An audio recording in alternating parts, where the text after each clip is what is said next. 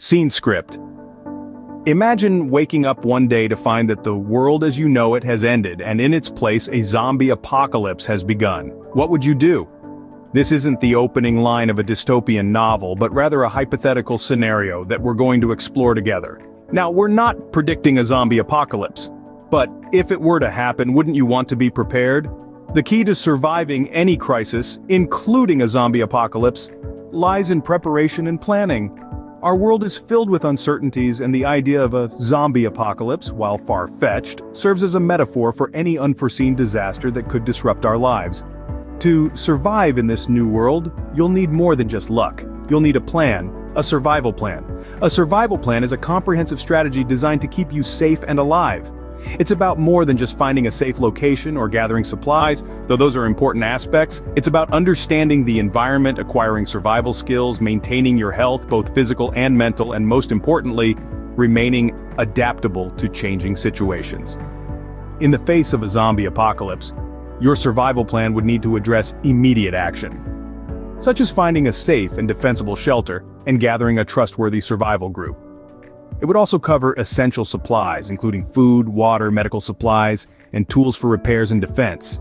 Your plan would need to detail your weapon strategy for defense, from melee weapons for close combat, firearms for long-range defense, to improvised weapons from everyday items. Regular weapon maintenance would be a critical part of this strategy. Your long-term survival strategies would include sustainable food sources, fortifying your shelter, establishing communication methods with other survivors, and planning for mobility and transportation. Health and hygiene would be vital to prevent infections and diseases. You would also need to consider your mental health, allocating time for rest and activities that help maintain your sanity. Incorporating basic survival skills and knowledge of your environment into your plan would be essential. Establishing or joining a community and engaging in trade and barter would increase your survival chances. Finally, staying informed about the zombie threat and having backup plans for unforeseen circumstances would be crucial. Your survival depends on your preparedness. Let's delve into the survival plan. First things first, you need to find a safe location and trustworthy companions.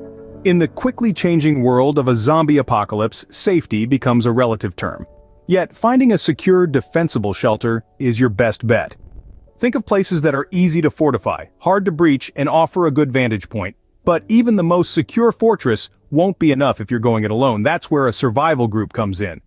Teaming up with trustworthy individuals, ideally those with various skills, can drastically improve your odds of survival. Remember, there's strength in numbers. Having others around can help in defending your shelter, gathering supplies, and even offering emotional support in these challenging times. The key here is balance. You need a safe location that provides protection and a group that you can rely on for survival.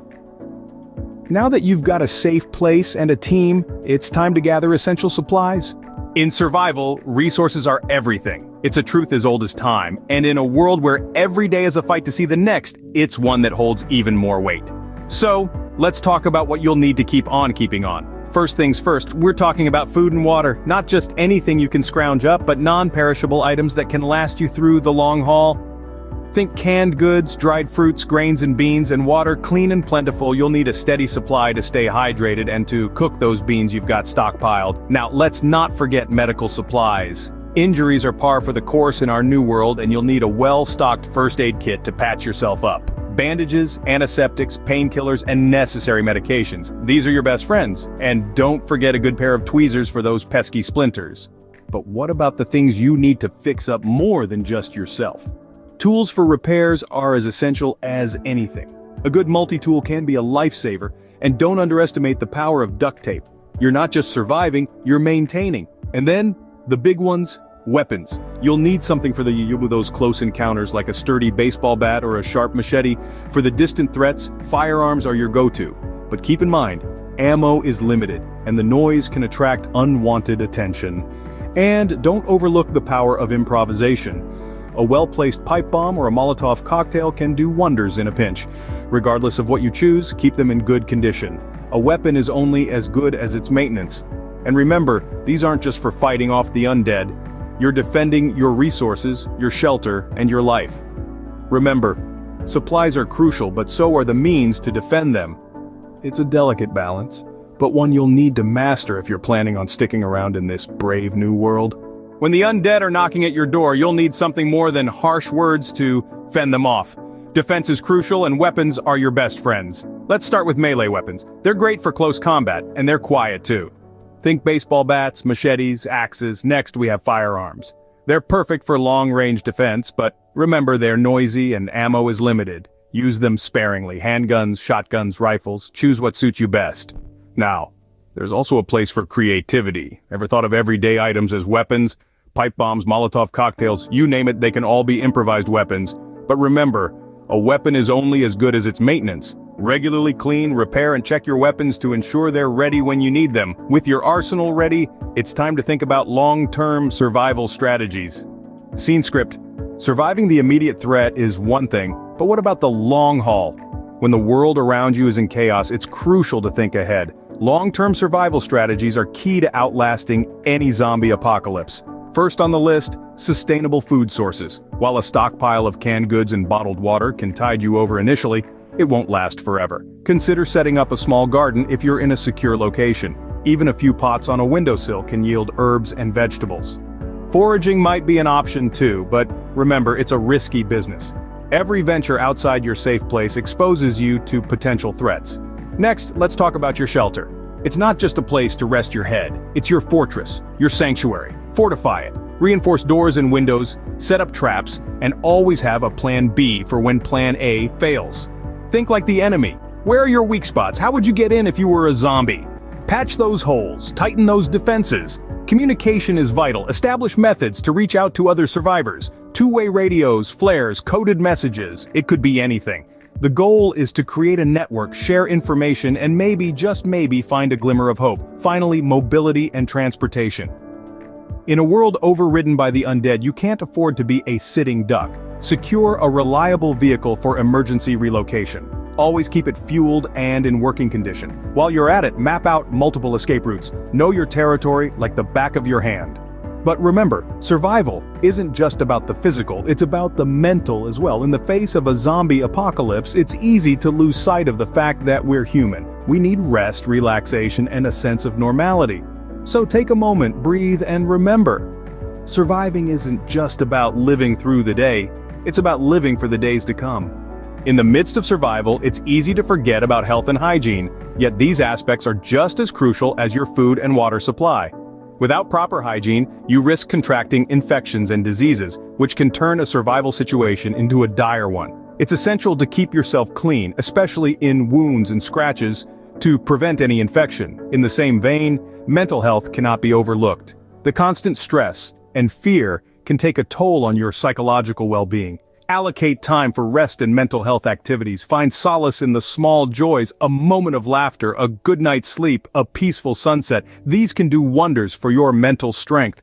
Remember, in the harshest of circumstances, your health isn't just physical, it's a balance of body and mind, strength and resilience, grit and grace. Survival isn't just about having the right supplies and strategies, it's also about having the right skills and knowledge. In a zombie apocalypse, knowledge is as valuable as any weapon. This might sound like a cliché, but when we're talking about a survival situation, it's the absolute truth. Let's start with basic survival skills. First aid, self-defense, and basic mechanics are crucial. Knowing how to bandage a wound or mend a broken bone can be the difference between life and death. Self-defense skills are essential, not just against the undead but also against any potential human threats. And let's not forget about mechanics. In a world where calling a professional to fix your generator or vehicle is not an option, having some practical know-how can save your life. Then there's knowledge of the environment. Familiarize yourself with the local area. Know your safe zones, your danger zones, and your escape routes. Understand the local flora and fauna. Are there plants that can be used for food or medicine? Are there dangerous animals to watch out for? This knowledge can help you thrive, not just survive, but we're not solitary creatures. We survive and thrive in communities.